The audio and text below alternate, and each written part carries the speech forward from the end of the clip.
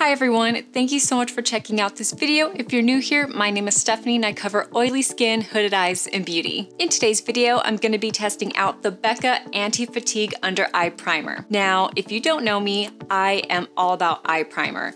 And when I discovered this product, I was like, oh my God, there's under eye primer? I had no idea.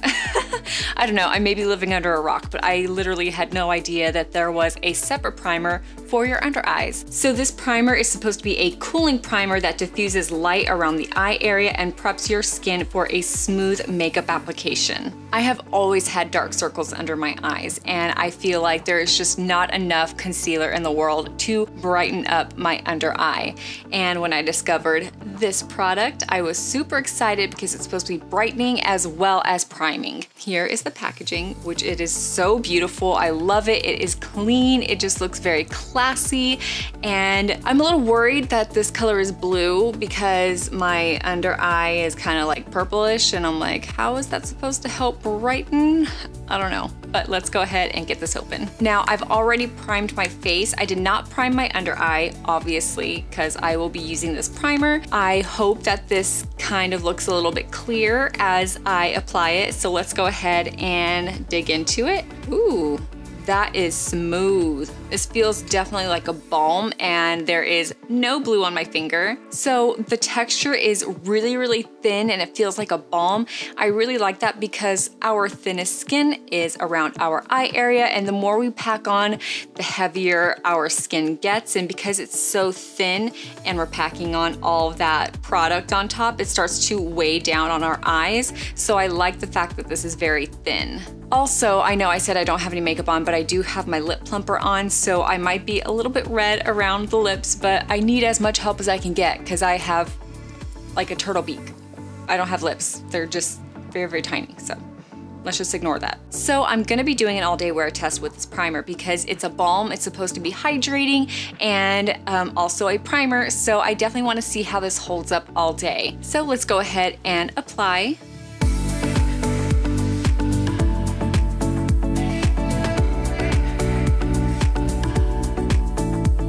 So I only put it on the right eye. Does it look like it's doing anything? You guys let me know down in the comments below. I kind of do think that it's looking a little bit brighter. It is not as purple as it was. It definitely feels hydrating. I don't know, it might just be in my head that it looks brighter because that's what it's supposed to do, but I really do think that it looks brighter.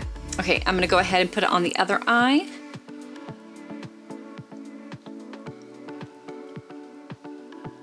And I hope I'm not putting on too much. I am just putting on a thin layer. I don't want to be building up this hydrating balm because, well, I want my skin to soak it up and I want the concealer to be able to stay on top of it and not like slip and slide. So the directions don't say to let it sit or anything.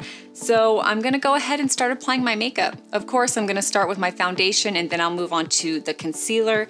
I'm not gonna be putting foundation on or around my eyes. Around my eyes. I noticed that that's something that I do a lot, but apparently you're not supposed to be putting foundation around your eyes, just on the rest of your face and your neck. But yeah, so I'm gonna go ahead and do that.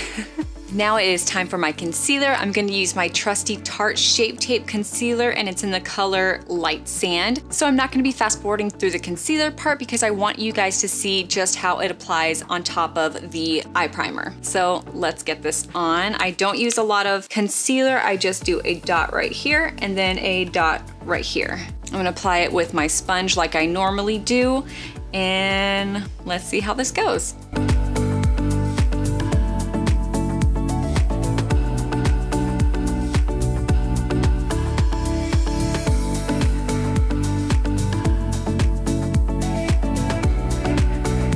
I'm just gonna bring a closer mirror. Normally I do not do concealer on my eyelids, but I'm not gonna be doing an eye look. I'm not gonna be putting any eyeshadow on my eyes. So I'm just gonna put concealer on top just so that way everything blends in.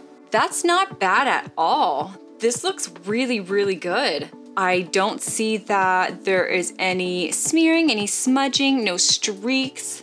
Nothing is lifted. There is no patchiness. It looks really, really nice. And honestly, it does look brightened. It looks brightened and it also looks moisturized, but not enough to where it's going to like move around, if that makes any sense. I think that the concealer applied perfectly on top of the under eye primer. Okay, let me do the other eye. Now, even though I don't use a lot of concealer, there are times where I do feel like I have to put on a second layer. And to be honest, I don't feel that I need a second layer at all. I also took pictures before I started recording, so I can definitely put up a picture of what my under eye looked like before and then what it looks like after. Okay, I'll be right back with the rest of my makeup. So I am back with the rest of my makeup. I wanted to keep everything super simple so that way our attention is solely on the under eye area. As you guys saw on camera, I put on my concealer and it blended out beautifully on top of the primer.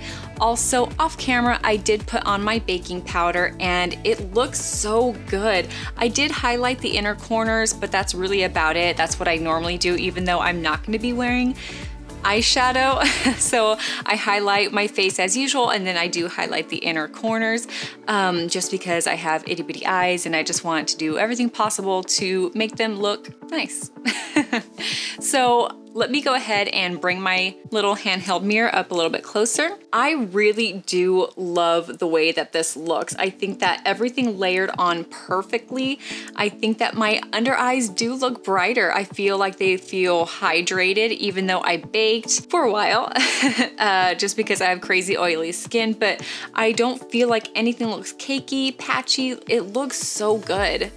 But of course, the real test is how this wears all day. Of course, because I have oily skin and this is kind of like a balm primer, I wanna see how this holds up for the rest of the day. So I will definitely be back for a check-in.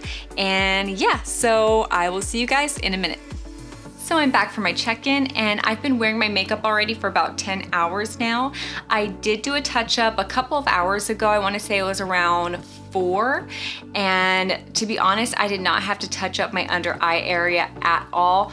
All I did was just really soak up my oils from the rest of my face. And really there was no creasing, there was no patchiness, no slipping, no sliding, no transfer. It looks just as good as when I very first put it on. At least I do think so.